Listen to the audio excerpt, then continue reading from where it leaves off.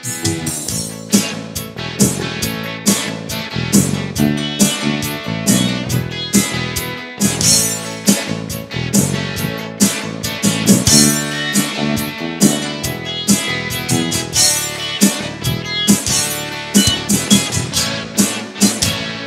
everyone, how are you today? This is Marc. I'm doing great. Thanks for asking. In order to learn English well, you need to study hard. Marc said that in order to learn English well, one needs to study hard. Is Sam concentrating on pronunciation for his oral exam? He asked if Sam was concentrating on pronunciation for his oral exam. Speak louder! I can't hear you! She demanded him to speak louder. She couldn't hear him. In this lesson, we'll delve into reported speech, so stay tuned.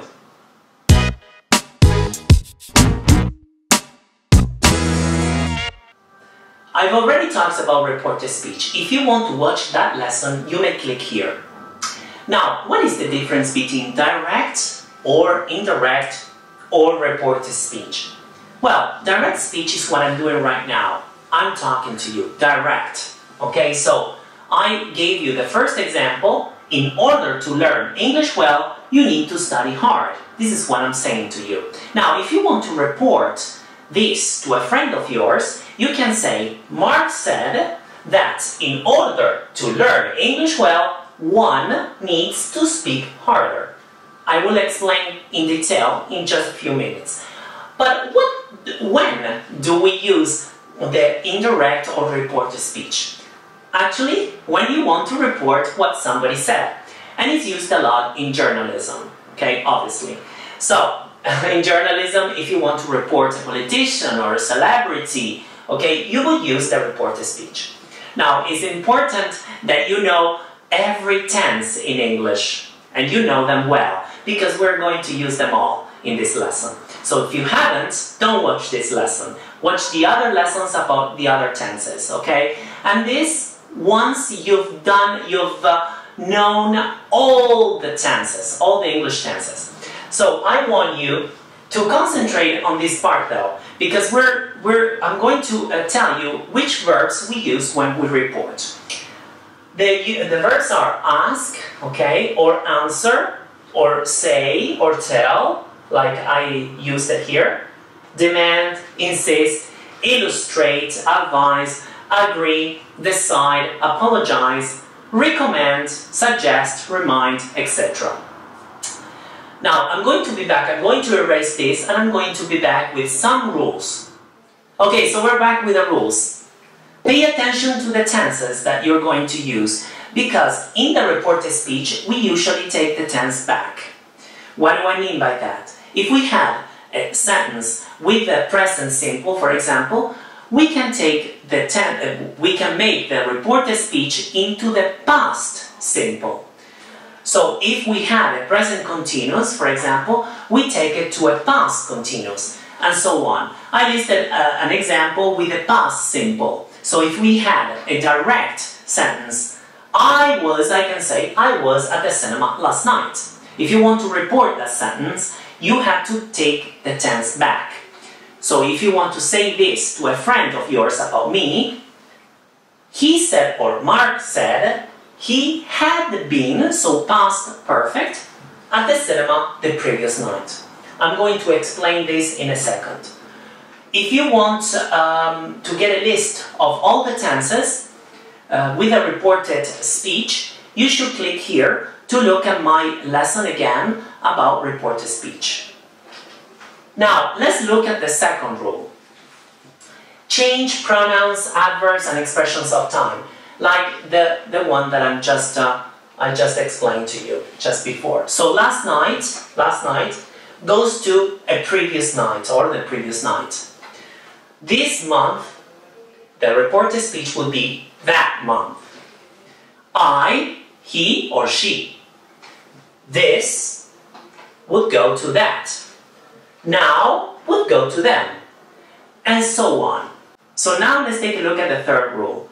If we're talking about general truths, they never change tense. So we leave the tense as it is, usually the present simple.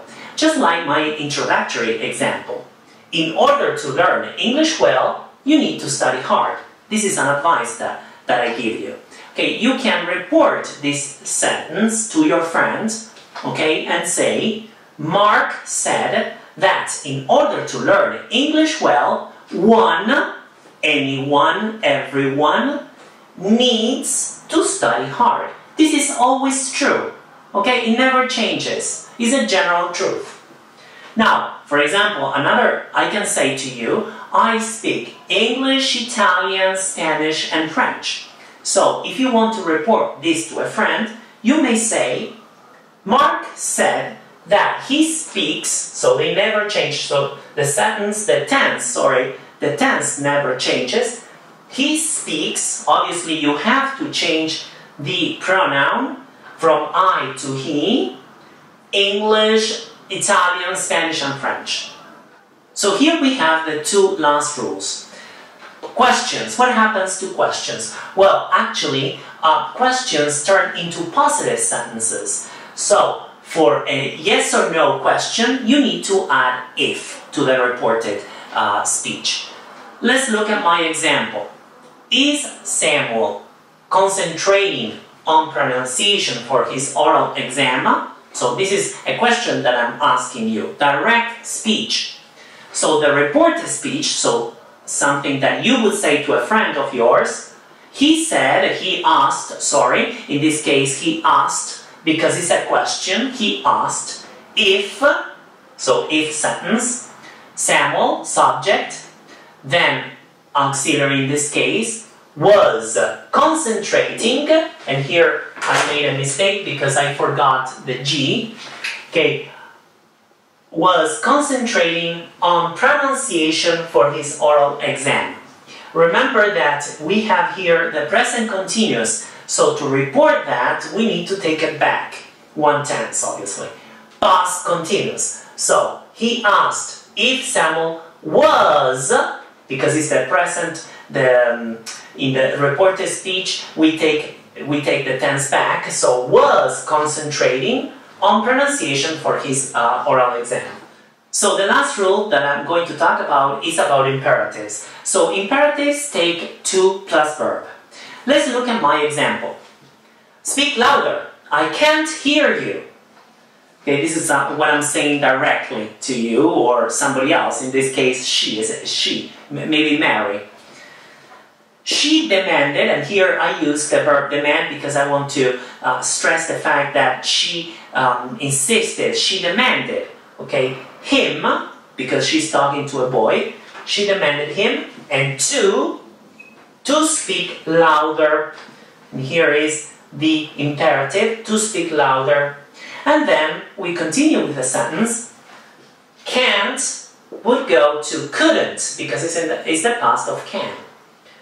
She, because it's the subject of that sentence, she couldn't hear who? Him, the boy, him. Okay, not you, obviously.